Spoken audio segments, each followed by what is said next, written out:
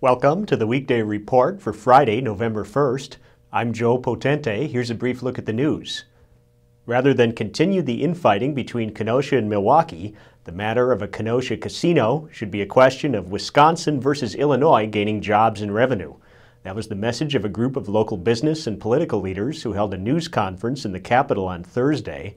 Mayor Keith Bosman and others called on Governor Scott Walker to approve the Menominee Nation's Hard Rock Kenosha project. Walker, meanwhile, issued another of his daily statements on his decision process, reaffirming his need for consensus among the state's 11 tribes. He said the two holdouts, the Forest County Potawatomi and Ho-Chunk tribes, remain far from an agreement with the Menominee. Trick-or-treating after dark on Halloween for the first time in more than 20 years in Kenosha had mixed reviews on its rainy debut Thursday night.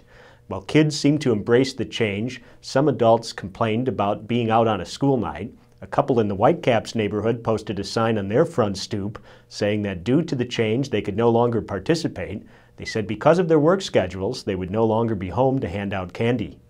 Brompton School teacher Elizabeth Williams brought a spooky Halloween theme to science Thursday. Williams' 7th grade students came to class to find what she called a spooky cauldron of misty green stuff.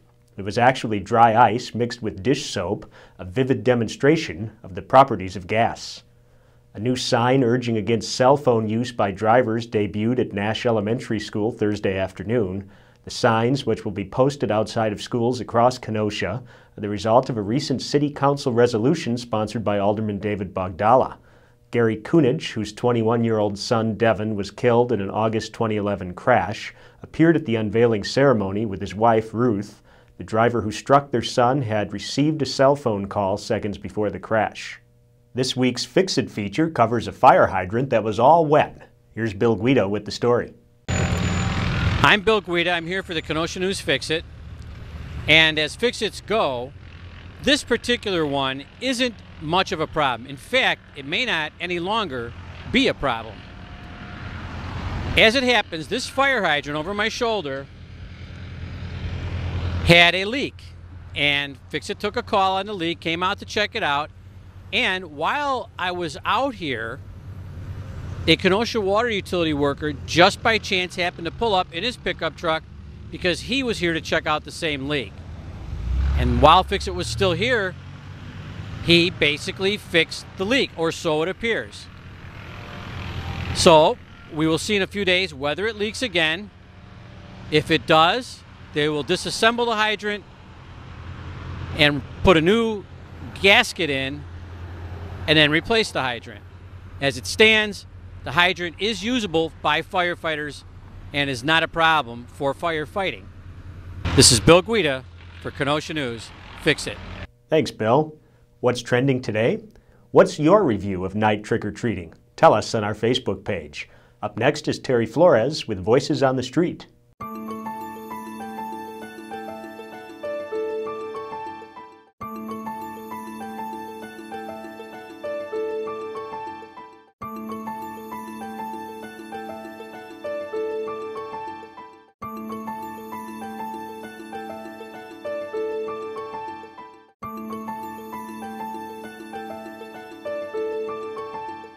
This week, Voices on the Street is outside the Hedberg Library at Carthage College, where we ask students what they absolutely had to have when they leave the house. Here's what they had to say. Well, for me, there are 3 things. There's my cell phone, my keys, and my wallet. I need all those things. Well, my keys get in my car, my cell phone to make sure I can contact anyone who needs me, and my wallet carries my ID in it. I have to have my phone, my keys, and a bottle of water. My phone, my wallet, and my keys. When I wake up late and got to run to class, the first thing I grab is a sweatshirt because Lake Michigan is cold. The second thing I'll grab is my cell phone because it's my sidekick. It's in my hands all the time. The third thing are my glasses so I can see. And those are the 3 things that I'll grab.